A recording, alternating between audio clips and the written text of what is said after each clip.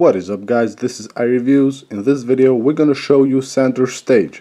This tweak will prevent the notification center from showing up when you slide at the corners here. It only shows up when you slide in the middle of your status bar here at the clock.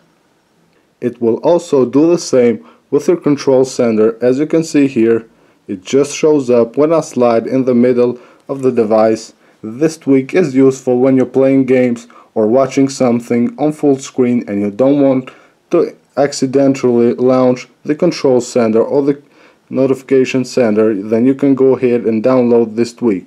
This tweak has no options to configure. It's free. You can go ahead and try it out. You can download it from the Big Boss repo. I hope you guys enjoy it.